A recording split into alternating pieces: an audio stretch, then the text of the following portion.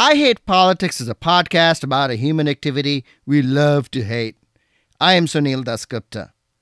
You might take from this show that everything and everywhere is political. No, that's not the case. There are lots and lots of things about human life that are not political. Neighborhoods, schools, and businesses often live a great part of their lives at a distance from politics. But any and all of them can become political. Any issue, sometimes small, and at other times big and encompassing, can become political when people involved disagree with each other. In this episode, I talked to Silver Spring civic activist and urbanist Dan Reed about the politics of his neighborhood association.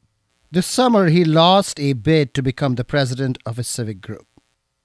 And I also talked with physician and businessman Joe Zamet Lucia, who has written a book called The New Political Capitalism, where he argues that businesses must engage deeply with politics rather than having a merely lobbying relationship with politicians.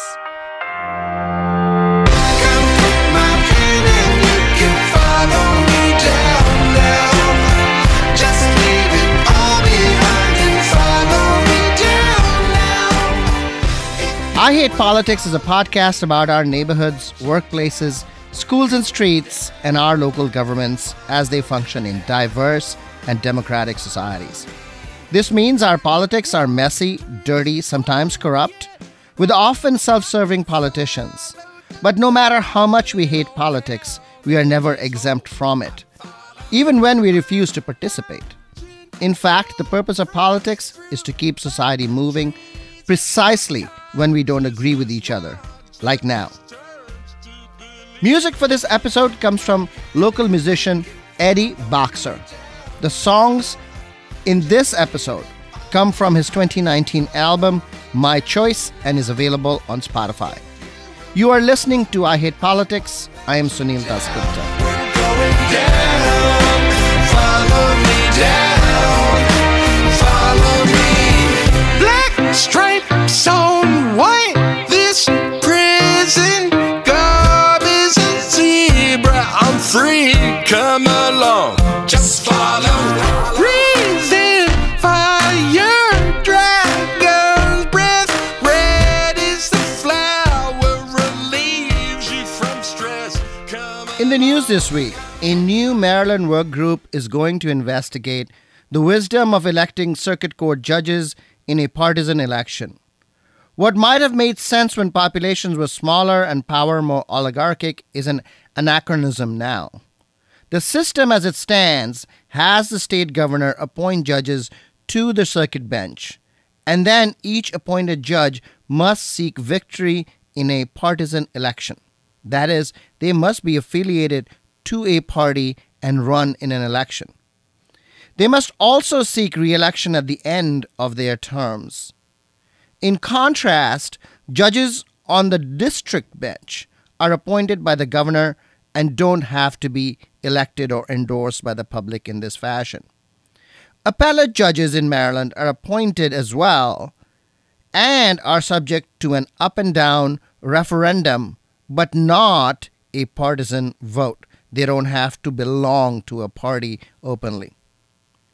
There are several problems with electing judges, but the most important one is the widespread adherence in the legal community of the idea of sitting judges. That is, voters are urged by those who know the judges best, especially the legal community, including the bar associations, to only elect judge candidates already appointed to the bench and therefore vetted. If they are right, why bother with elections at all? Having them on the ballot unnecessarily expands the ballot and is a headache, really, for voters to figure out and possibly depresses overall turnout. In the November elections, Howard County will be trying to get rid of their separate probate court, which goes by the antiquated name, the Orphans Court. Many other counties still have orphans courts with elected part-time judges. That is really an inefficient and unnecessary way of organizing probate courts. To get rid of the Howard County Orphans Court requires a new law and a statewide ballot question, which will assign probate duties to circuit court judges. Do people living outside Howard County care? First, it is a statewide ballot question because judicial powers are determined by state law. But more importantly, all jurisdictions should look carefully at the positions they elect.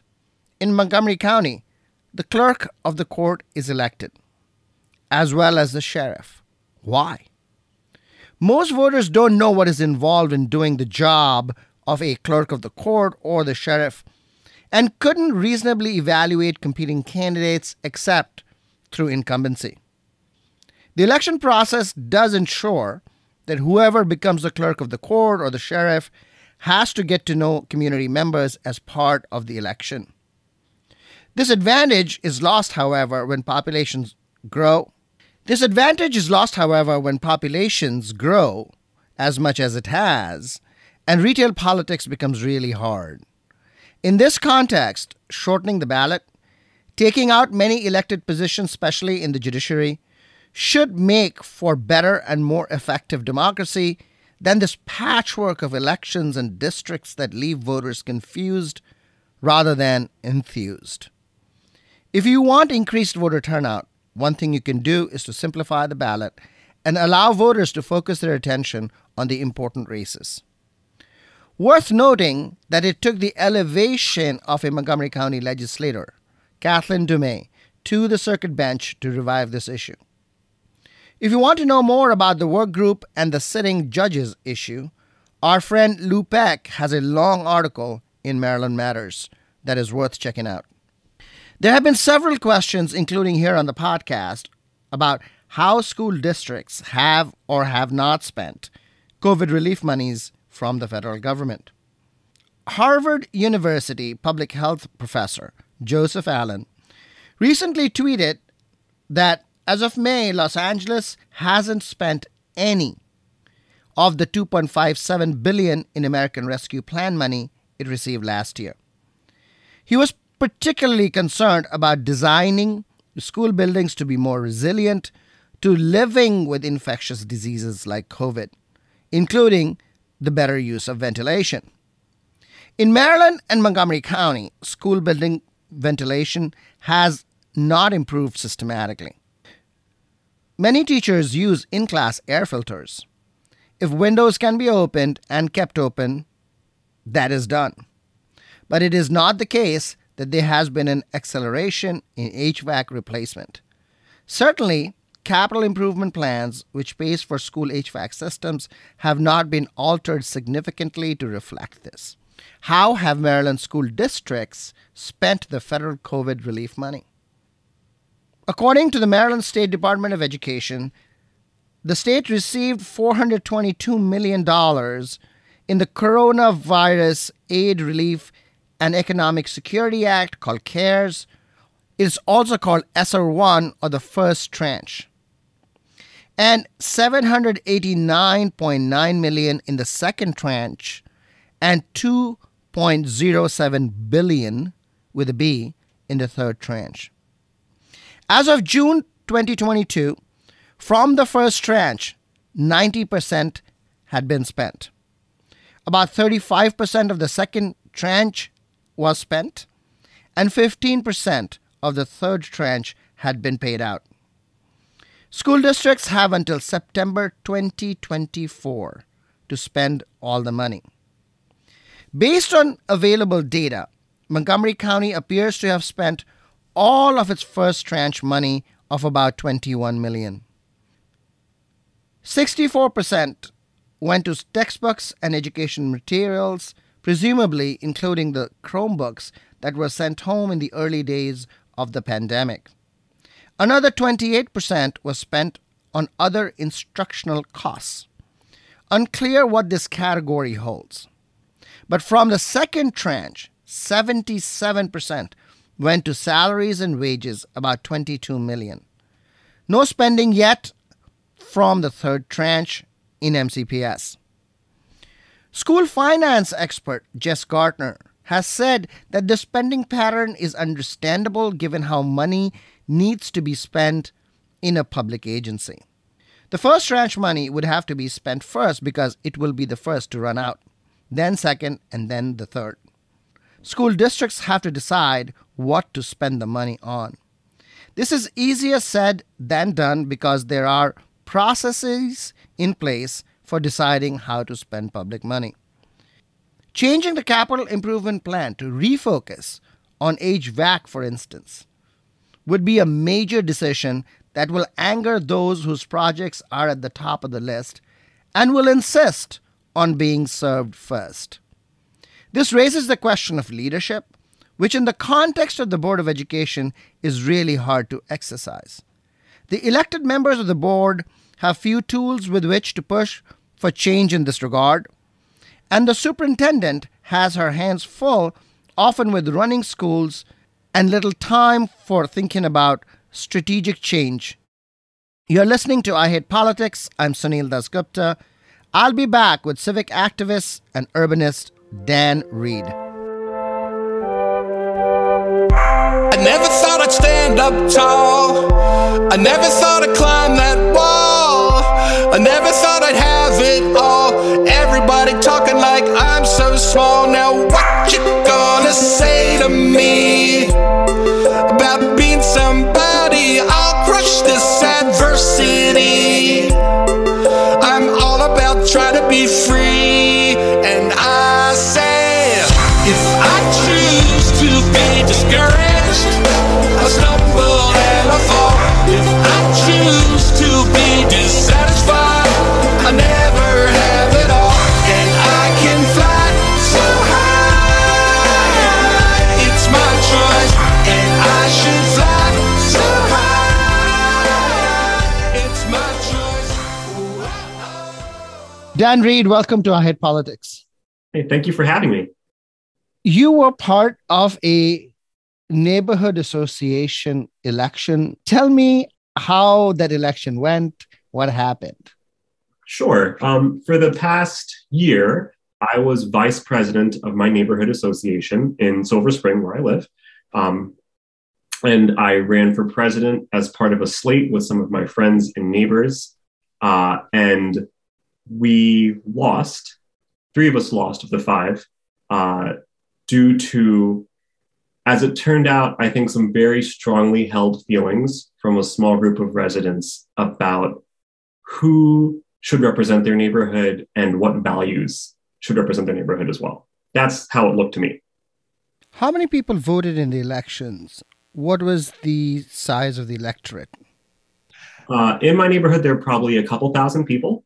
It is a majority-minority neighborhood. It's about 2/3 not white. It's about 2/3 renters.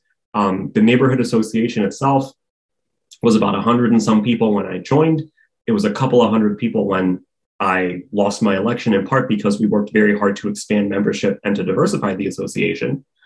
But it's still, fairly small turnout of the larger neighborhood where members who participate in the election, and still not very representative either. So, just 200 people voted, 50 people voted. How many people? 270 some people. I got more votes than we had members the year before, and I still lost, which is a testament to our attempts to make the neighborhood association more diverse. Okay. So you did say there are 2,000 people, 2/3 of them renters. So I assume renters are not part of the neighborhood association. No, there are some neighborhood associations in Montgomery County that only are restricted to homeowners. Ours isn't. In fact, a former president was a renter.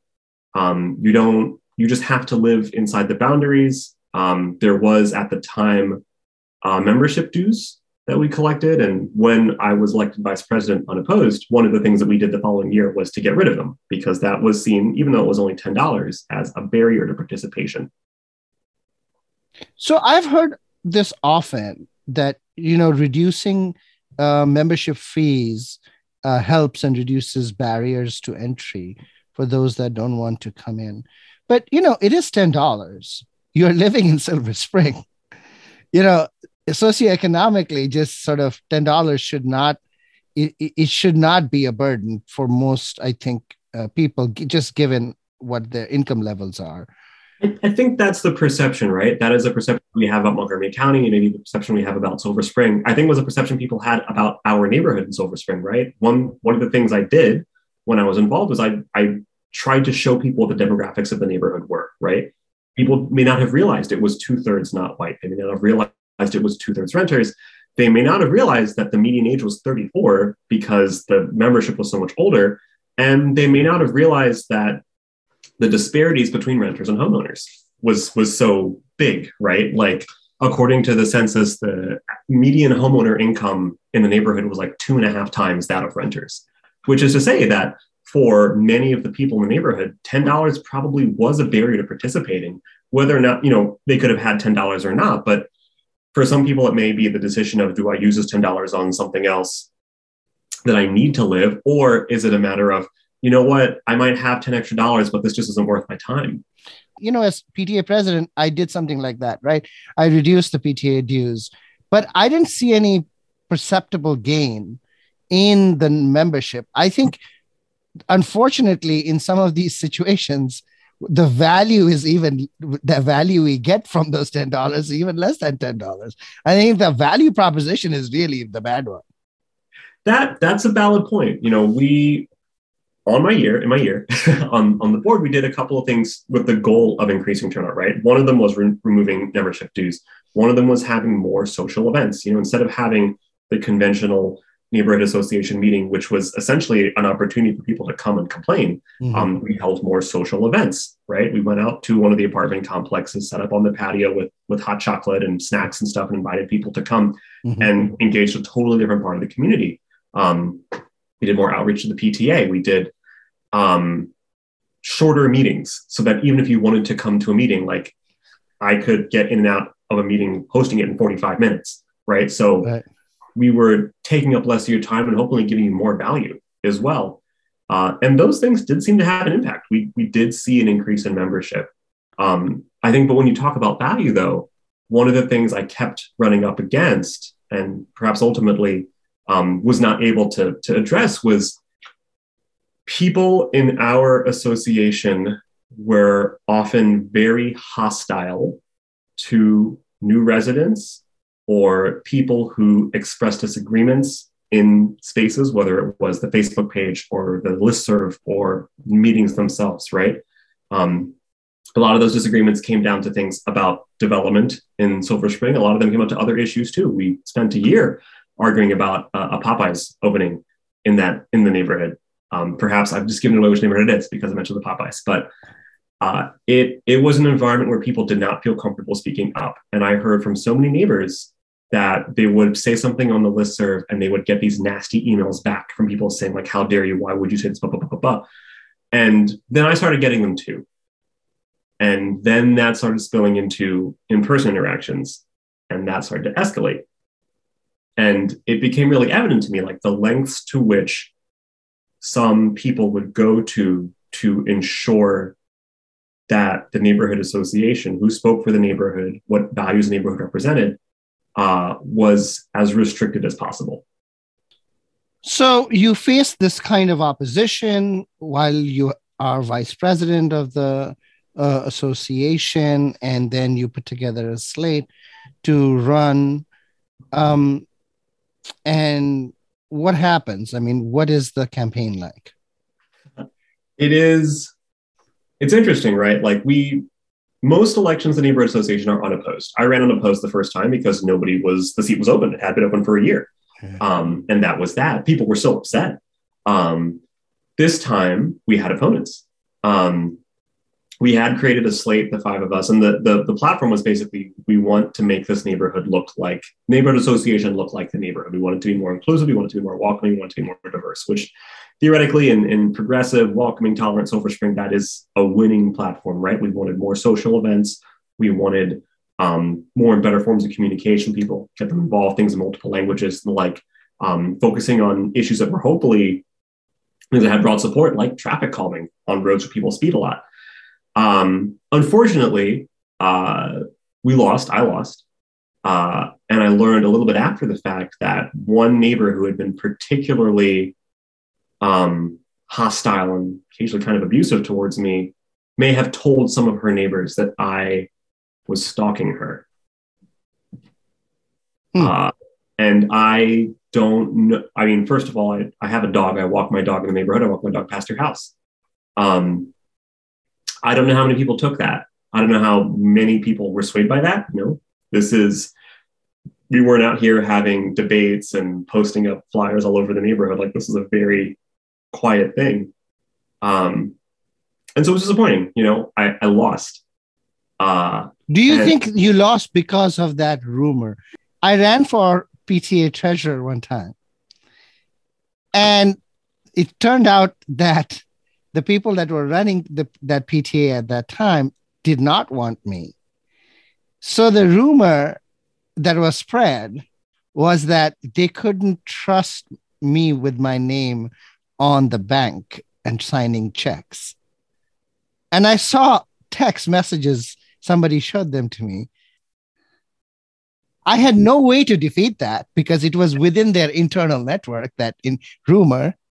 I didn't know about it until after it had been expressed. So, this kind of thing is fairly, I would say, common. It's odious, of course, but have you thought about how you can even counter this kind of thing? I gave up. I walked away. I mean, let me say, right? These are things that people do. This is sociology. This is in-group and out-group behavior, right? Nothing, it is human, right? It's ultimately very human. I am the only Black person who has been on the board of my neighborhood association in at least 15 years and possibly ever. So, there will always be a little spot in the back of my mind that wonders if this was about something much more than they didn't like my opinions on things. I'm wondering whether this kind of, sort of rumor mongering, right?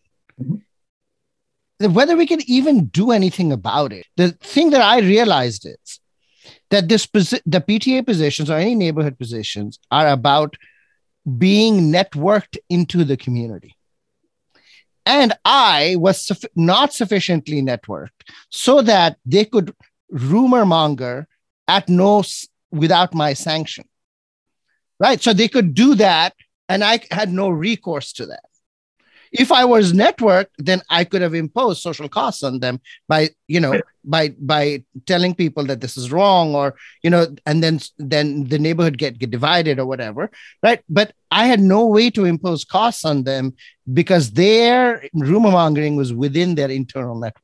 Well, it is a cycle, right? If you keep the network closed, then people can't come in. And if people try to come in as you did, as I did, then it's easier to push them out, right? It becomes a sort of perpetual motion machine. I don't know that you can stop humans from being human, right? I do think that Montgomery County gives neighborhood associations a fair amount of deference. And that is the one piece of leverage that we have to make these organizations either work better and be more inclusive, or simply not be the vehicle by which county officials make decisions. Now, going back to the slate that you all had constructed, were you the only Black person on it? I was. It was. There were 5 people, 2 women, 2 people of color. Okay, and you guys faced a lot of opposition. There was a competing slate then. Mm-hmm. Is that That's the right. case? And was that slate also diverse or less diverse, or what did that slate look like? They were generally people who had lived in the neighborhood a long time and were, if not white passing. They were, to your comment earlier, perhaps more networked than I was. I'd only lived in since 2019. Okay. And so of the 270 votes, then your slate got how many and their slate got how many? I think it was a difference of 30 votes between the two. So, it's not quite 10% margin.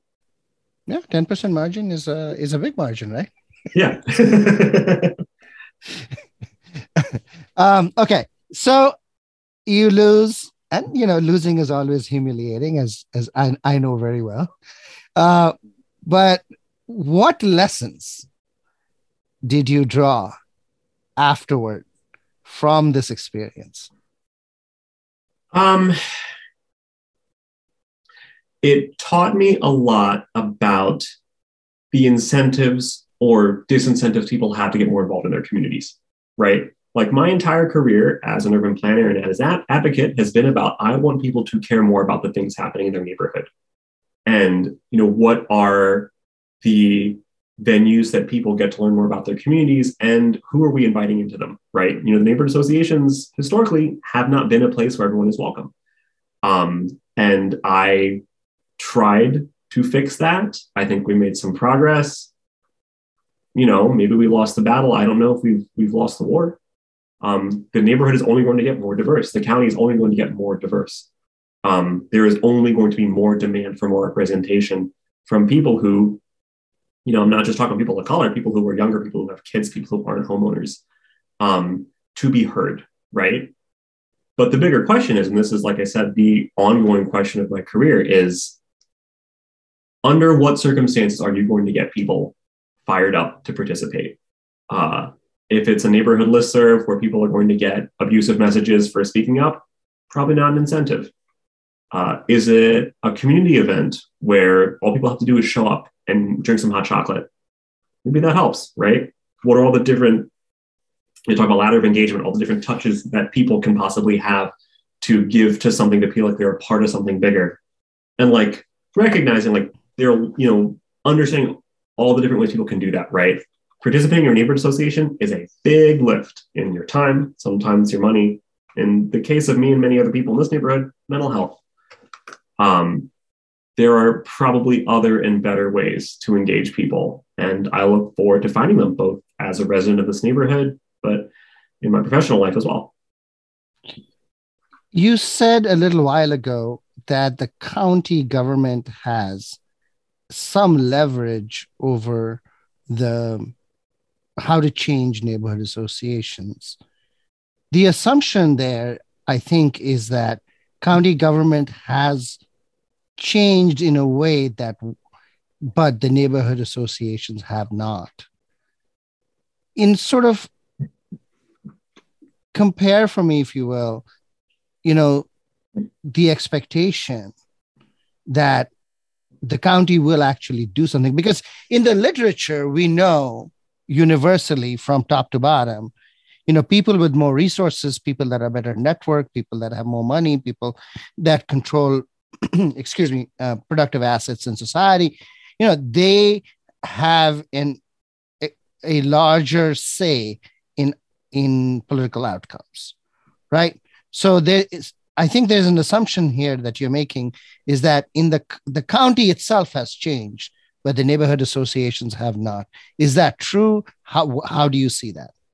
I think that's true. I think it's true. The neighborhood associations are the smallest form of community participation in any place like Montgomery County.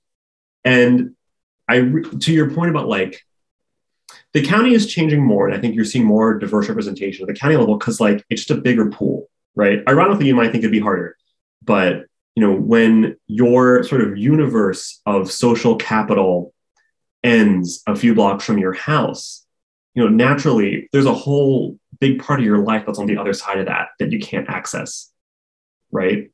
I think the bigger that space is, right, the more you can say like, well, here are all these other credentials, here are all these other people that can give me credibility. Here are all these other things that I can do, that I can be a multifaceted person because there's a bigger space for me to operate in. In the neighborhood, you don't always have access to those things. Dan Reed, thank you for coming on I Hate Politics. Thank you so much. Have a great week.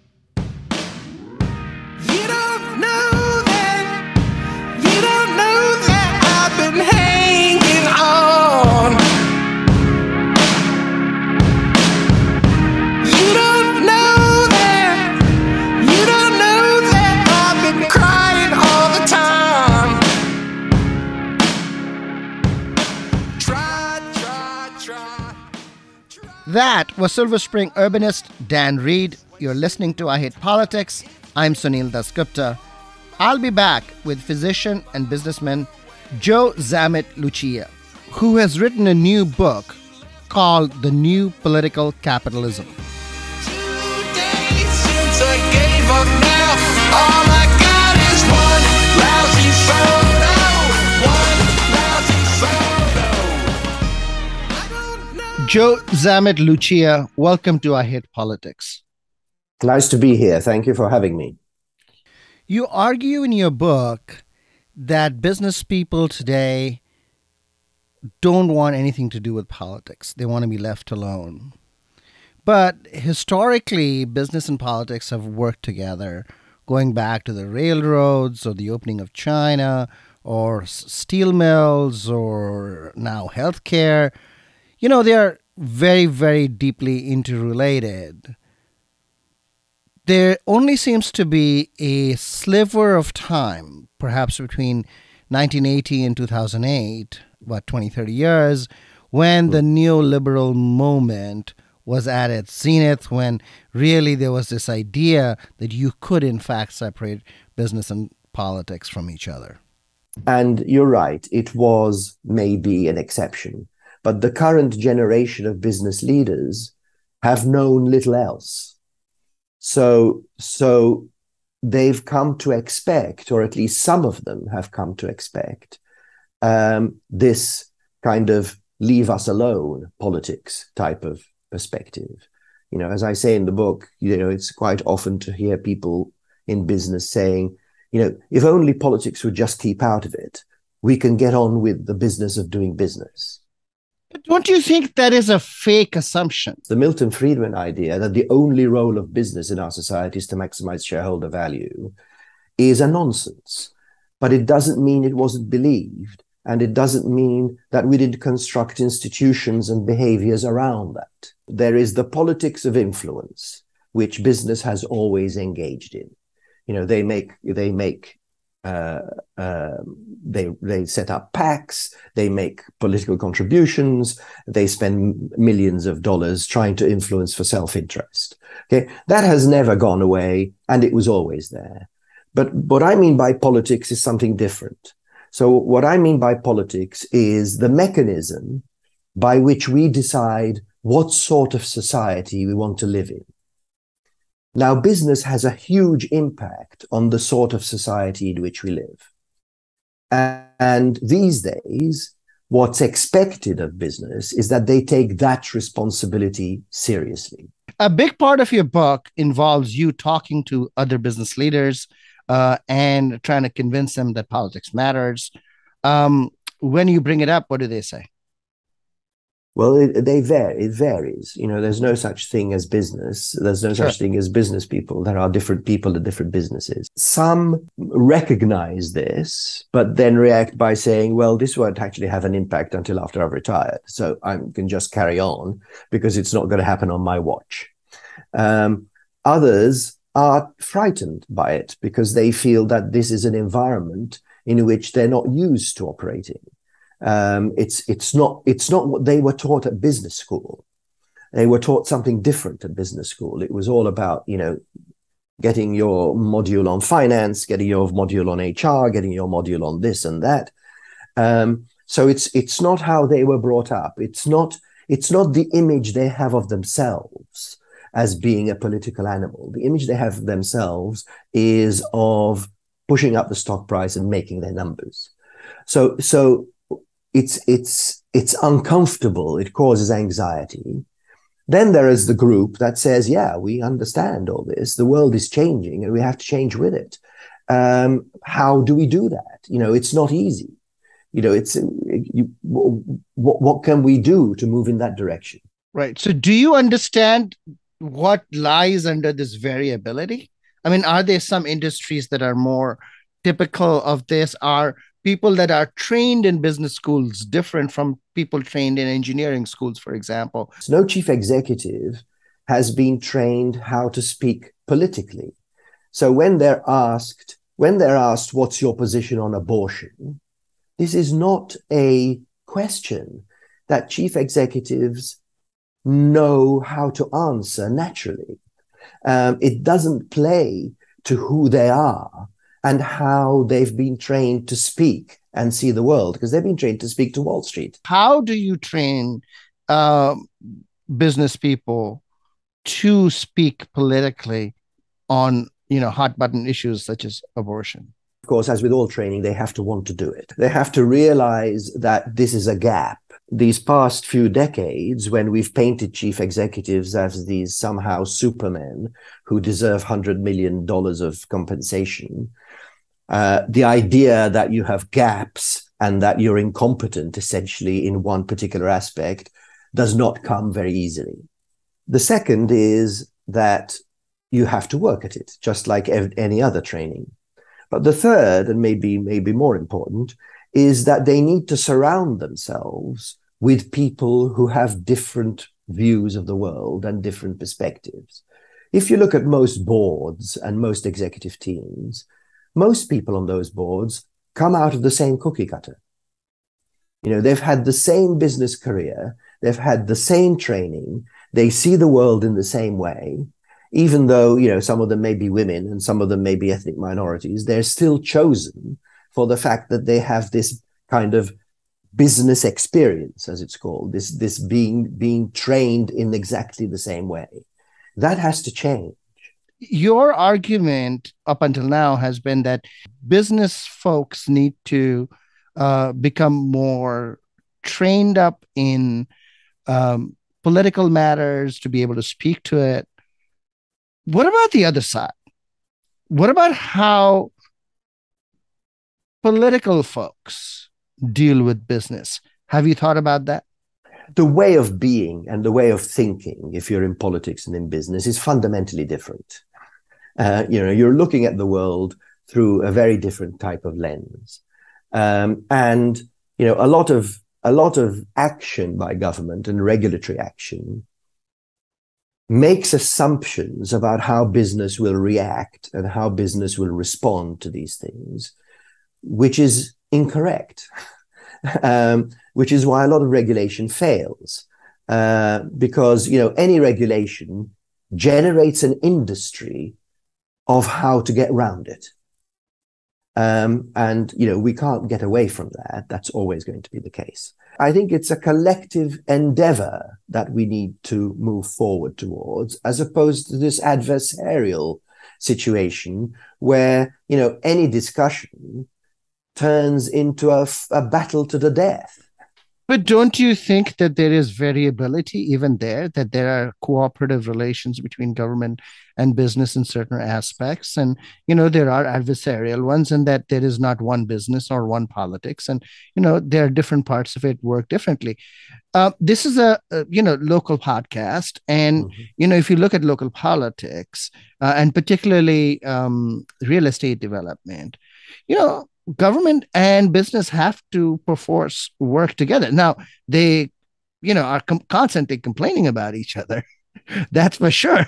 That's for sure. And business is pointing out it's better to be in Virginia than in Maryland, where we are, or whatever. But, they are building here, they are building there, and they're complaining there, they're complaining here. Right. And they are required, for example, in the county that I live in, Montgomery County, in suburban Washington, D.C., in Maryland, that they have to build, for example, if you're building new homes, you have to build 12% of homes to be affordable. Right. So that, So, and then you have to build some amenities, or at least pay for building those amenities, such as sewers and roads and even schools. Right. And so there has to be some agreement, some level of cooperation between business and politics that, there's no getting around. No, I agree with that. And the question is that a cooperative arrangement, or is it people pulling in opposite directions? So, when your governor or whoever it is decides to pass legislation that says you have to build X affordable homes, or you have to contribute to the sewers or whatever, how does that discussion go? Is it, that's terrible because it's going to increase our costs, and if you do that, I'm going to go to Virginia? That's not helpful. not many doctors, medical doctors, become involved in politics. I mean, if you think about people being involved in politics, if there's a profession that is associated with that kind of thing, it's lawyers, right? Yes. Doctors tend to stay away and stick to the Hippocratic Oath. Why do you think doctors don't get more involved? And when they do, I mean, you get Rand Paul, which is.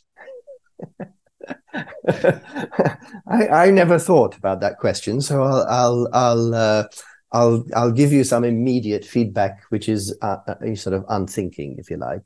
But I think that politics is about the contestation of ideas.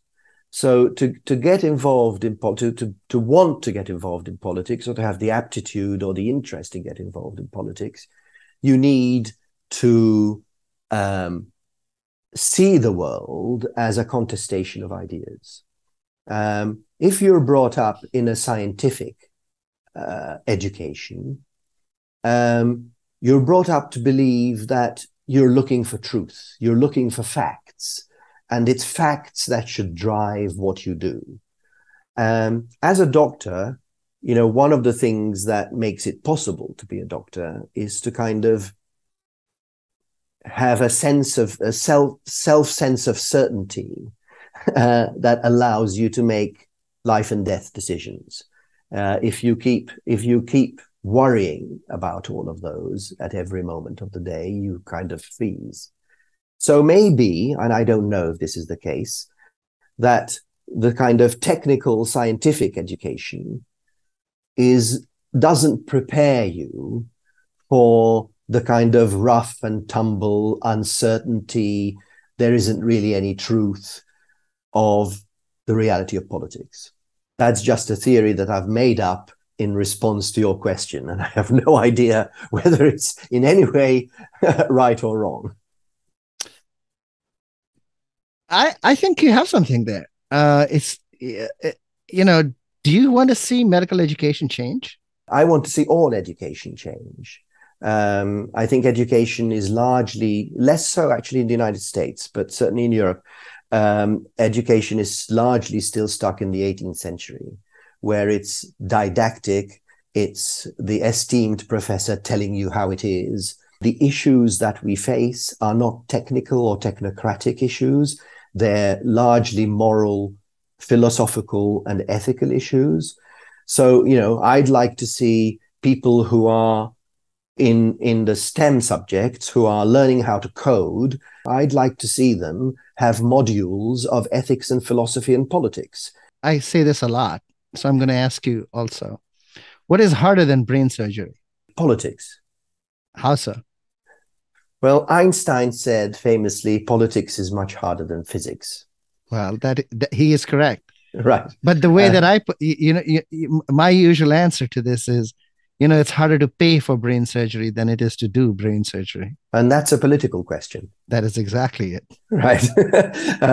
So that's a political choice, that it's harder to pay for brain surgery than to do it. And politics is difficult. I think it is the most difficult thing to do, because it's about finding a way forward in a world where everybody wants something different. Okay, you've got... Well, not quite everybody, but I get the larger You get point. the gist. Yeah. So it's a very difficult thing to navigate. And, it's one of the differences, again, between how business people tend to see progress and how progress happens in society. So, if a business person wants to progress their organization, they decide, I'm in place A, I want to get to place B, draw me the straightest line possible, and let's get there in the most efficient way that we can. But social progress and politics is not like that. I describe it as being like a sailing boat in rough seas, where you have to tack this way and that, depending on how the political winds change, where you take on water, where you're pushed back and nearly drowned, and where somehow, eventually, you make some forward progress. On that note, Joe Zammit Lucia, thank you for coming on I Hate Politics. This is to be continued. Thank you so much. Now they have a crime in the gun with my face in my hand and I'm raging mad at me and myself. Can't believe I let you go. And the one thing I have left to hold is one lousy. What lessons can we draw from my conversation with physician businessman Joe Zamet Lucia and Silver Spring urbanist Dan Reed? We expect neighborhoods, schools, and businesses, and much else about our lives, not to be political. But when we disagree with each other over things we need to do together, those issues escalate and they become political. The intensity of the disagreement determines the intensity of the politics. Not surprisingly, issues about housing and zoning inclusion over which we disagree intensely become politically intense, and even neighborhood association elections become political. When civic associations comprise middle-class, home-owning, white people, and there was considerable agreement among them, neighborhood associations would have been less apparently political. As demographic change ripples through neighborhoods such as Dan Reed's, change in the way civic associations operate, bringing them into sync with growing diversity, could very well mitigate the political aspects of civic associations and they become more social groups. At a very different level of analysis, Joe Zamet Lucia sees a breakdown between business and politics coming out of neoliberal theology of utility and profit maximization that reached its zenith in the West between 1980 and 2008. The neoliberal moment included the denial of the political roots of our economic system and was in many ways the exceptional era. The growing recognition of the interrelated nature of business and politics, of which Zamet Lucia's book is one example, brings us back to history. Most great economic thinkers, whether Keynes or Marx or Adam Smith, wrote about political economy, meaning how politics and businesses were in fact interrelated. To go from there to neoliberal theory is not only a head-scratcher, but really the evolution of economics into a discipline so theoretical that reality had to bend to its shape. To correct this, as Zamet Lucia says, we need a massive re-education effort, not just of politicians and business people, but of society at large.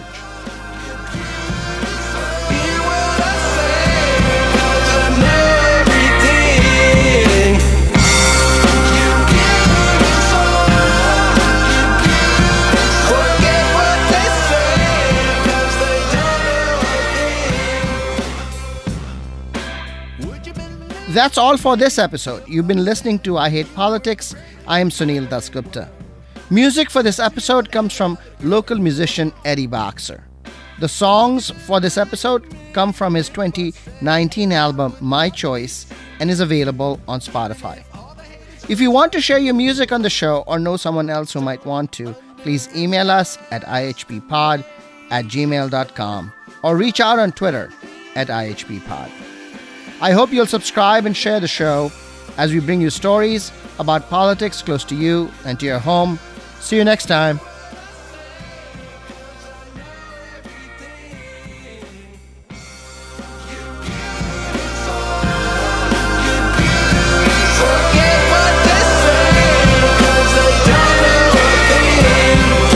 Cross my heart, hope to die. Nothing that I say to you could ever be a lie. If everybody just knew what I knew, they would all know what's so special about you. Cross my heart, hope to die. Nothing that I say to you could ever be a lie. Feet on the ground, but you rise to the sky.